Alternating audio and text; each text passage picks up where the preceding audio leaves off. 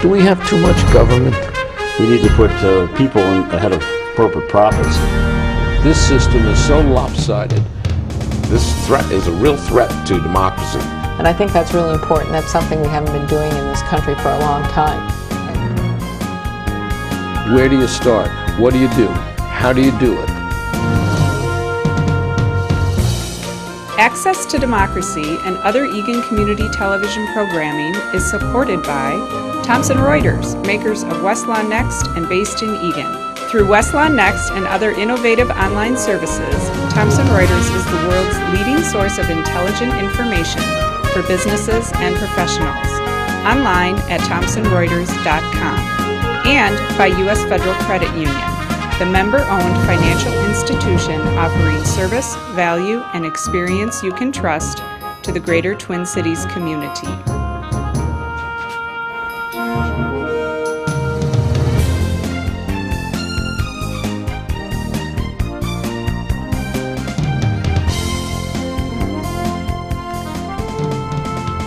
It's been 7 years since Lori Swanson first graced our cameras in a different studio in a different time, and how far you have come.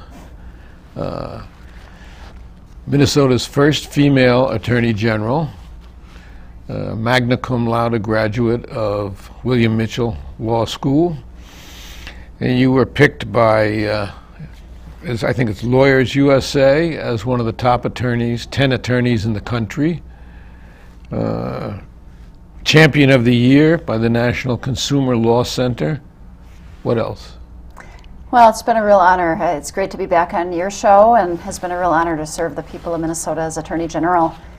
You know, we are going through such a tough economy still, and when you go through these bruising financial times, the little guy, the ordinary consumer, can get hurt, and it's been a real privilege and honor to get to go to bat for people these last 7 years. But you haven't just served the people of Minnesota. You have aggressively gone out to protect the people of Minnesota. You've had more high-profile actions out of your office in the last couple of years than I think any Attorney General had in a decade at least. And let's talk about some of them. Sure. Accredited law. Yeah. What were they doing? What did you catch them at, and what happened? Well, what they were is a Chicago debt collector, and they had put themselves into some hospitals in Minnesota. And if you think of a hospital emergency room, it's a solemn place. It's a place where parents lose their children, children lose their parents, spouses lose each other. It's a place of high medical trauma and emotional suffering and anxiety. It's a place that you want to really be like a sanctuary to care for the sick and wounded at what often can be the worst time in your life. What we found is this Accretive Health had gotten contracts with some Minnesota hospitals and was very aggressive in hospital emergency rooms in Minnesota, trying to collect money from people managing these hospitals' revenue cycles. And basically, if you think of our Minnesota hospitals, they're charitable institutions. They are supposed to do good in exchange for the millions of dollars in tax breaks they get. A charitable hospital doesn't pay income tax, sales tax, property tax. They get to sell tax-exempt bonds. Part of that mission then is go out and do good and treat people well. And this Accretive took over and managed the revenue cycle of several hospitals, and some of the stories that we heard from patients here in Minnesota were horrific. What was in the papers was really, I mean, people being wheeled into an operation or something and having a debt collector there. I can only picture that they were wearing white uniforms, posing as hospital personnel, and dunning people for money. Yeah, what would happen is people would check into a hospital for any number of reasons, and you know, they might be having a stroke or symptoms of a heart attack or taking a sick child to the hospital. And then oftentimes what was happening is people were asked to cough up a credit card, sometimes in the emergency room before they had seen a doctor, before they had been examined, before they had been treated, at a time when they didn't even know if they were going to live or die. Just a couple examples. We had a woman who was in the Twin Cities visiting family. She was pregnant with her first baby, started to have signs of a miscarriage, went to the hospital emergency room, and was stopped and asked to put a charge on a credit card before she had been treated in the middle of a miscarriage, and she ended up losing her baby that night, her first baby. In another case, a mother brought a child to the hospital emergency room who didn't want to live anymore. And the mother was ripped away from the daughter in the wee hours and asked to put $500 on a credit card before she could return to her daughter's bedside. Another case, a mother had just had her first child and was told, you can't check out of the hospital until you pay $800 in a credit card. We won't discharge your baby. And she did, wanted to get that baby home, and it turns out she didn't even owe the money and then had to fight for months afterward to get a refund of the $800 that she never should have been asked to pay. So what happened to Accretive as a result of this aggressive action that you brought? We filed a lawsuit against them, and then ultimately it culminated in a exit settlement in which the company is no longer going to be doing business in the state of Minnesota, exited the state, and then had to pay about $2.5 million into a settlement fund. But so some of these people will get some reimbursement, but you don't get your emotional damage back. No, that's the kind of thing. I mean, just the pain and the fear and the anxiety.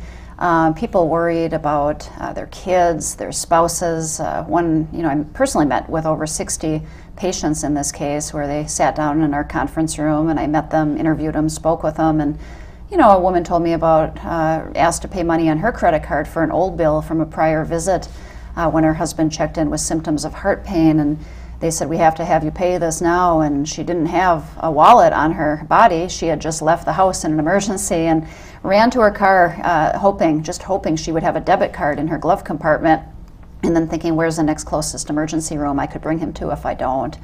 That's the kind of thing. No American hospital should operate that way. At such a tragic time in your life when you're under medical duress, sick, disoriented. Patients were hooked up to morphine drips, vomiting, sometimes confused on pain medication, and nobody should be put through that. And unfortunately, sometimes we see those types of shoddy practices where companies are bent on... That's one company that won't be doing it in Minnesota. They are not going to be. And that's going to be a good thing for Minnesota patients. Now, I'm on the national do not call list. Yeah. Which is a name. Yeah. That's worthless, frankly, to me. Right. If I get one more call from Rachel at Cardholder Services telling me I can lower my interest rates, I call back these numbers, and they're not even legitimate numbers. Correct. So that you call and you say, this is not a working number. Is there no relief from that type of harassment? A couple things are going on. First of all, Rachel's a very busy woman. She seems to be making millions of calls around the country. She has a sister, Samantha. Yes, she's busy too. Yes. And, one of the problems in this day and age is there's a new technology, caller ID spoofing. And it used to be caller ID meant something. Caller ID, you'd pay for it, it would work, the number would come up, and you could take it to the bank.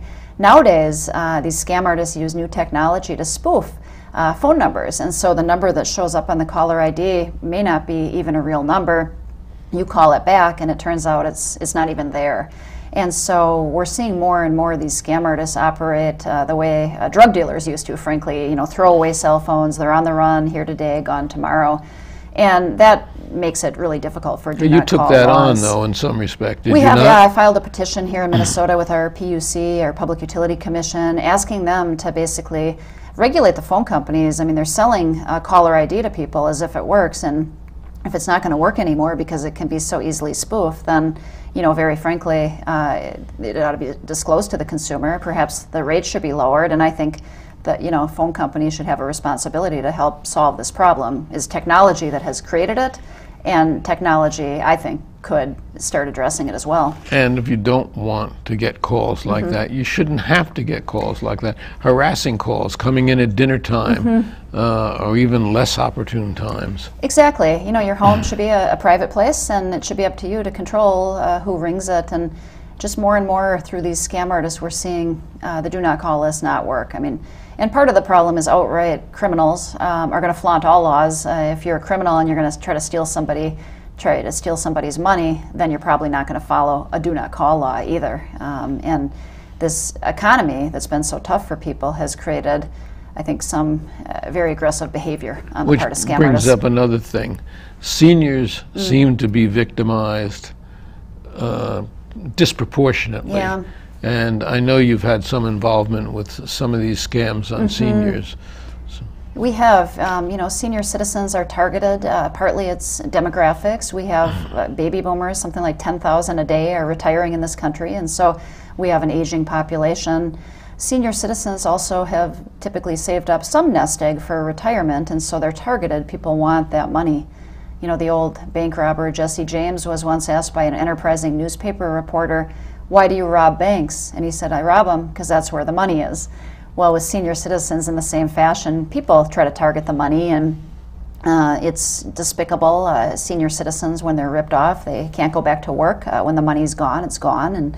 And we've seen a host of actions targeting seniors from these security alarm companies that go door to door and scare senior citizens who may be living alone that they better have a security alarm system, and then they'll aggressively install a program that doesn't work, to telemarketers that rip off grandparents by saying, "Hi, I'm your grandson and I'm in a foreign country, I'm stuck, I need you to wire money," and then you do and the money's gone for good. I think those scams and fraud on senior citizens is especially despicable. And sometimes they say, "I'm in jail," or "Your grandson is in jail and I'm calling from the jail, please." Of course, my response would be, "Well, if you're in jail, it's probably a reason." That's right. Exactly. And so they target people's generosity, obviously wanting to help family members, and then you wire the money, and then off they go with it, again, picking it up at a Western Union in Canada, and they run off with the money, and are then hard to apprehend. It's really, it's frightening. And of course, when the economy, as you said, is bad, the proliferation of scams increases. It really does. People are, maybe having a hard time getting by, and so when these scams come in or these phone calls come in, scam artists prey upon people's financial desperation. A lot of people are having a hard time making a go of it, and when they make these offers that sound good, then people can be more susceptible in bad economic times. We've seen, as people have had higher levels of credit card debt, having to charge things like groceries to get by in an economy if they're unemployed.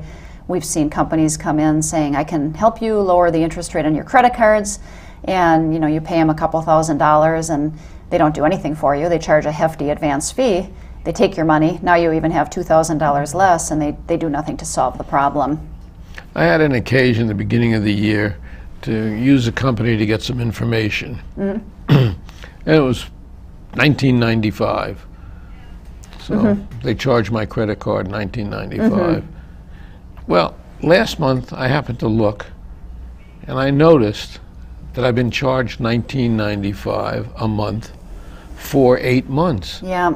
And I called the company up, and I said, "Wait a second, I didn't join anything. I'm not a member of you. What is this?" And they said, "Oh, when you take the first charge, there's something on the page that says if you don't notify us otherwise." And so I said, "No, there's not." They said, "Well, we'll refund your $19.95 for this month." And I said, "No, you'll refund my $19.95 for 8 months. Good for you have to speak to a manager." I spoke to a manager. We had a few words. In fact, I think I said 2 words, and they weren't "Merry Christmas." And sure enough, I got 8 months charge back this month. But people, I mean, I generally look at my bills, but something like $19.95, it slips through. Yeah. And that's a complete scam. Yeah, and we've seen more and more of that where both phone companies and credit card companies will post onto people's bills charges like that, $9.99, $19.95, designed to fly under the radar so people won't detect them. Oftentimes the charge is billed as something really innocuous like phone services or credit products, and you think it's maybe part of your account. And it's called cramming, where companies place bogus, unauthorized charges on people's phone bills and credit card bills. We filed a lawsuit not too long ago Cheap against... to Dial, wasn't that one of the companies you went after? It was. It was a telephone crammer, and people don't understand that their phone bill nowadays can be used like a credit card to charge for products that you may not authorize, that you may not want, kind of junk products, if you will. And what happens is phone companies enter into contracts with something called billing aggregators, which then enter into contracts with these crammers. And the crammers will give the billing aggregator a phony charge. It'll give it to the phone company that appears on your phone bill. And if you don't detect it, it can go on for months and years and can really be big money. The Federal Trade Commission shut down a guy operating out of a Florida jail cell who was a telephone crammer in jail in Florida, and he made something like $30 million in cram charges before he was apprehended and caught. I'm in the wrong business. Yeah, that's right. So it's big money, and you know, they count on the fact that a lot of people simply don't notice it, and if you do call up, it can be hard to get the charges off. You persevered and got it off, but a lot of people will call and be given the runaround, and they don't know how to deal with the situation. We sued a Discover Card, one of the big credit card companies, for doing something similar a little while ago. They had called people up at dinner time, said, hey, we're offering this credit protection, wallet protection, identity theft protection. Your credit card company already has your credit card number, and here they're marketing products that are designed to protect people from fraud. And as it turns out, they were using very deceptive techniques to basically put unauthorized charges on people's accounts. And what do you do in a situation like that? And so, you as the Attorney General. So I filed a lawsuit against Discover Bank, the big bank, and we ended up getting a settlement where they have to change their practices going forward, make refunds to people. But it's the kind of thing where a lot of people don't detect those charges on their bill, and one of the reasons we like to hear from members of the public and when these things have happened is it's how we can then band together people and bring cases and try to stop the practices and shut them down. I mean, they have no place in a fair marketplace. So one of the things that's coming out of this is really consumer beware. Mm-hmm. When you get a bill, scrutinize that bill carefully to make sure that what's on there is something that you recognize and that you purchased. Absolutely, and that is a phone bill, a credit card bill, really any type of financial statement. Lately, people have been seeing on their cell phone bills charges for the $9.99 for text messages that they never ordered. And what happens is texters, fraudsters, will send to your cell phone a text message saying, if you don't opt out and reject this, we're going to charge your account $9.99. And you get charged for that. And you get charged for it, and they kind of get you either way. And if you do accept it, they defraud you there too. And so one way or another, they're coming up with ever new inventive ways to rip off consumers. But the only thing that you do is not going after fraud and fraudulent people. You also have been proactive in suggesting legislation, trying to implement legislation, and I know the anti-bullying legislation started with you. Yeah, one of the things that the Attorney General does is try to look at ways we can improve the law, so not just enforce the law after the fact, but let's fix things that are broken. And one of the tragedies for Minnesota is that we've got one of the weakest bullying laws in the entire country. There's a website, Bully Police USA, and they grade all of our state laws, and Minnesota got a C-, which is the lowest of any state that actually has a bullying law. And what I looked at is what are other states doing around the country, and we found a law in North Dakota that gets an A++ rating. And what it does is allows kids to report incidents of bullying. If they do report it, then the schools have to do something about it. There's sunshine brought to bear, where the school then files a report with the state every year, so we can kind of see how are they addressing it, so that sunshine can be a disinfectant and these things can be handled in the open, that kids feel safe. When you talk to police who I've worked with in Minnesota, I mean, they talk about the huge cost of bullying for that child. The absentee rate of a kid who's bullied is enormous, something like 160,000 kids every day. To say nothing of the psychological impact. That's right, the psychological impact, the harm, some of the tragedies that have come about in terms of kids who have taken their lives after they were ferociously bullied. And then, not addressing it even for the student who is the bully. Police say if you don't nip that in the bud, then, those kids as well tend to go into lives of crime sometimes. They become juvenile delinquents, and so we are being foolhardy as a state not to address this. We can do better in Minnesota. So where has your proposal gone? Well, unfortunately, it was introduced. We had bipartisan bill. Representative Deborah Hillstrom was an author, along with Representative Abler, and in the House, and then we had Senate authors as well. And it has not passed yet, but I hope that the next legislature can seriously address this problem. You know, we're a state, Minnesota, that has led on education for believing in education, and when you have bullying undermining our education system, anyway. More recently, and more recently. But you know, I want to see Minnesota getting that A+ for addressing bullying, not getting a C- for not addressing it.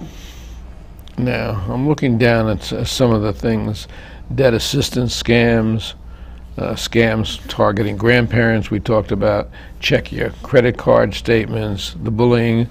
What about the environment? You've been involved in the environment. Now people would say, what has the Attorney General got to do with the environment? Yeah. But you were out there because of the Asian carp. Yeah. Yeah, you know, Asian carp are something that really threatens Minnesota. You know, it's kind of a little bit of the old don't mess with Mother Nature.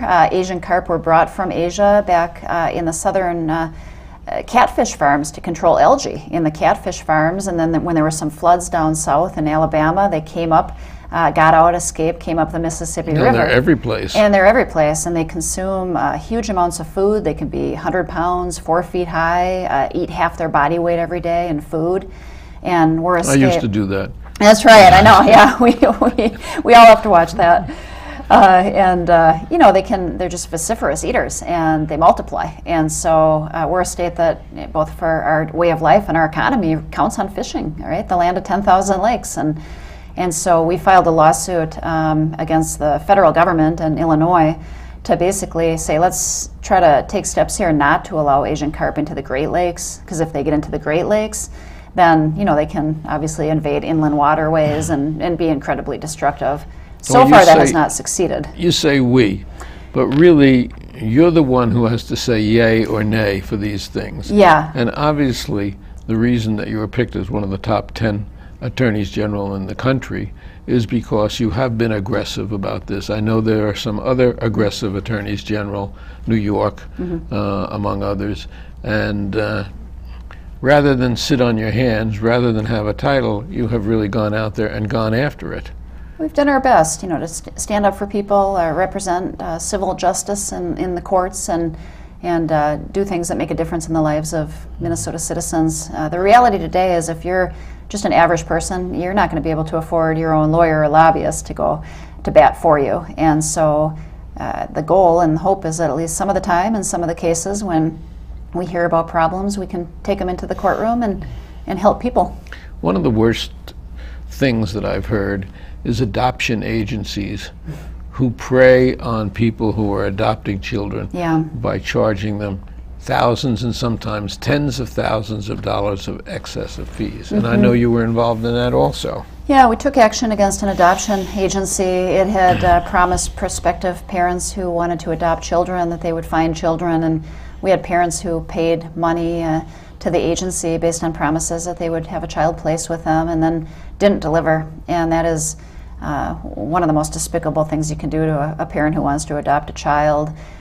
So often, one of the common things we see is companies and scammers who will just take advantage of people's hopes and dreams, kind of finding that place where they can manipulate and prey upon people's either misfortunes or prey upon people's hopes, as was the case with the adoption agency. And do it without conscience. Absolutely. Without any thought of the feelings or the impact or the emotions that are involved on the victims. Absolutely. And they are victims. Absolutely. Almost everything we've talked about here is a victim. Absolutely. Now, interesting, in a time when budgets are shrinking, in a time when everybody is working with less, particularly here in Minnesota, you have done so also. And you've cut the size of your office. I think when you came into office, you had 260 attorneys, and you now have 130. How have you managed this?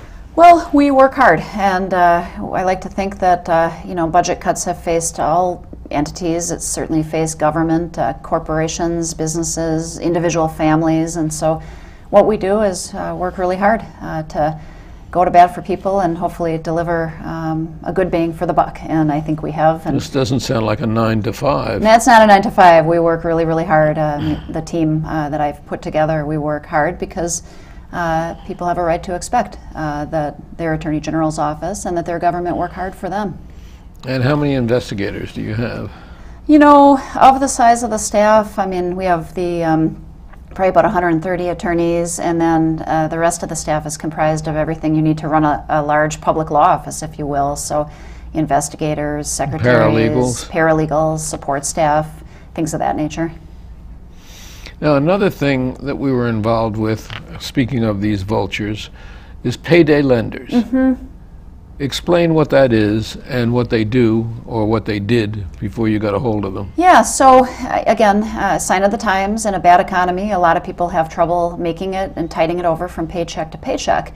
And so if you go on the internet and you type in short-term loan, payday loan, something like that, up will come many, many different companies that market and sell so-called payday loans, which are supposedly loans for a short duration, 14 days, let's say, designed to get you from one paycheck to the next paycheck. Only in Minnesota we regulate lending, and lenders have to follow certain usury or interest rate laws. Well, these internet companies are not following our laws. They are issuing payday loans with outrageous rates of interest. I mean, 790% interest on a loan. Well, you can imagine you take out a $300 loan to fix your car to get over to the next payday at 700% interest. When it's revolving over and over and rolling over, pretty soon the interest alone starts swamping that loan. And so it's another form of predatory lending when these are sold to tremendously desperate people. They're not following our law, so it creates an on-level playing field for our Minnesota state banks that are following the laws and the interest rate laws. So we've been filing lawsuits against these. And you can go after them because they are doing business in this state. They are doing business in this state. They are selling loans to Minnesota consumers, depositing the money into Minnesota consumers' bank accounts, and so that subjects them to our state laws. And we've been filing lawsuits against them and shutting them down, trying to get people their money back when they've paid unlawful rates of interest. And then again, trying to create a fair, level playing field for lenders who are here and following all the laws. On the seventh day, she didn't rest. We've been talking with Lori Swanson, our Attorney General, and I think that consumers in particular and the people of Minnesota can sleep easier at night knowing that your office is out there being aggressive, being proactive, taking the stance that you have.